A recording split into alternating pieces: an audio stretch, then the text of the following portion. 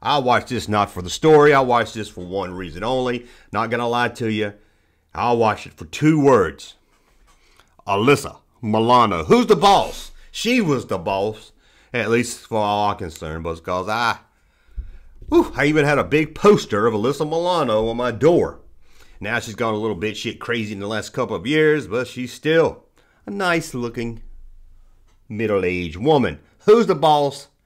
I don't care. I know some of you are saying you watched it because you like looking at Jonathan, but no, I liked it because I like looking at Who's the Boss. Put it on mute. Remember one time she got a hickey and Tony Danza got all mad?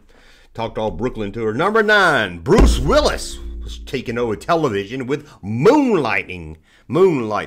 I think, actually, she liked that show if I remember correctly. Moonlighting. I remember, I can't tell you much. I seen probably, it was really big. People really talking about it. Nah, maybe I was too young for it. I could never really get into it. You know, number 8. Not a big, never watched it either. I mean, seen a couple of shows, and we're talking about the crazy, the cultist, the weird. Kirk Cameron in Growing Pains. Remember that? Growing Pains. I do remember an episode where he watched Gilligan's Island, and he couldn't believe that when he turned the TV off and turned it back on, the episode kept going. Man. Oh, man. Samantha says, yes, Alyssa Milano was a cutie. She, in the 80s?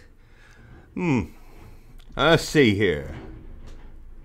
Damn, garbage men. First is the cutting the grass, and then there's somebody working on the house. Now the garbage man out there making a ruckus. What kind of ruckus? I can't really describe the ruckus, but he's making it.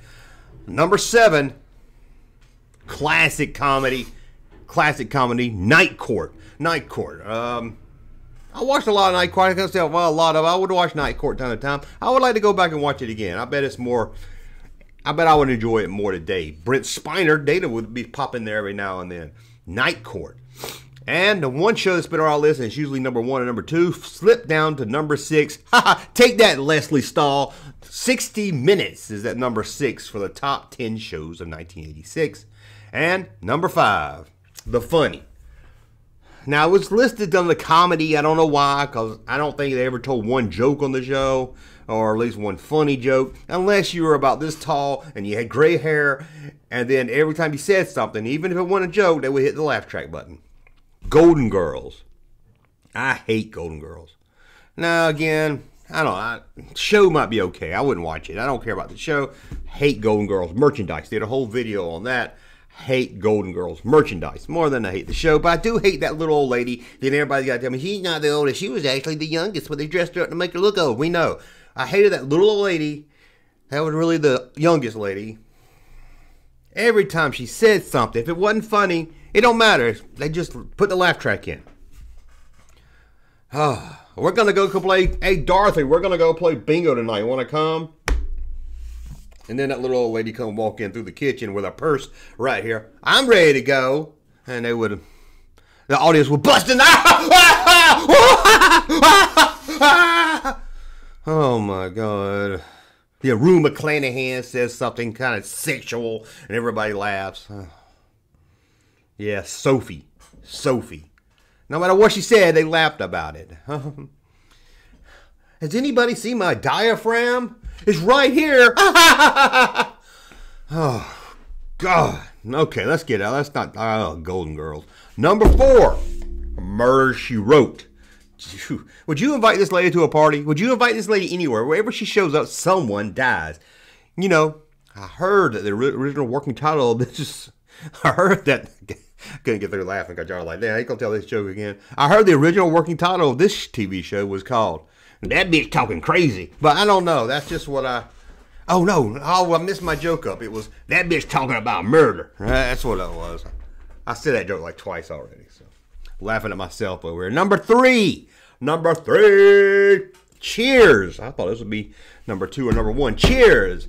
I need to go back and watch Cheers again. I watched it back then, but I think it was a little bit more mature comedy sitcom for, you know, a 14, 15-year-old. I bet I would enjoy it more today.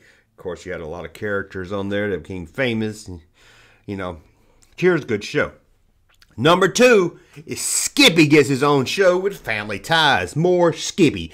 People would ask me like in 1986, what does Family Ties need? And I would say, it needs more Skippy.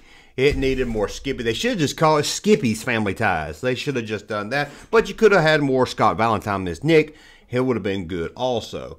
And the #1 show on your television. There was a lot of 30-minute sitcoms. In fact, all but two is a 30-minute sitcom. 60 Minutes, of course, is an hour-and-a-half news show. And #4 was Murder, She Wrote, which was a 1-hour drama. Oh, Moonlighting. Moonlighting went 30 minutes, was it? I think Moonlight might have been an hour. But the #1 show, Cosby Show. Not surprised right there. I think y'all know that. Cosby Show was the #1 television show of 1986. Ooh, don't go asleep around Bill Cosby, or he'll have the Cosby Show playing in the background. Murder, She Wrote TV for seniors. Yeah, old people love Murder, She Wrote. Murder, She Wrote, Wheel of Fortune, Jeopardy. Could have put them all back to back, and the old people would have been all over.